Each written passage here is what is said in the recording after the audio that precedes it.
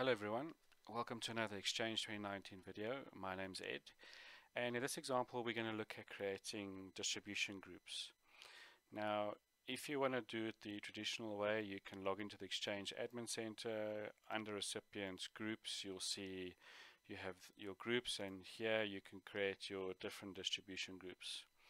Now if you want to create a quick group, for example, and you don't want to go through the option of filling this all in manually, specifying an organizational unit, etc., what you can do is you can type in a new distribution group minus name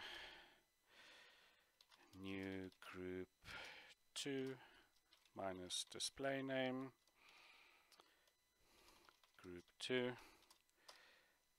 and you can pretty much see how easy it is to create. It's already created. If I do a refresh here, there's my group. Now obviously you can expand on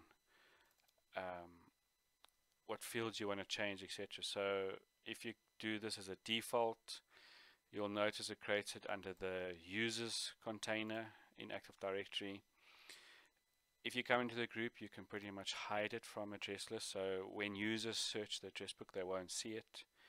You can change owners, you can specify members, you can specify the membership approval, so it's an open group or somebody needs to approve it, etc. You can specify delivery management,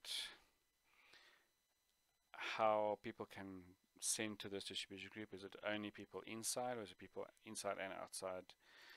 You have your mail options, there's your message approval, your mail tips that you can specify, and obviously delegates.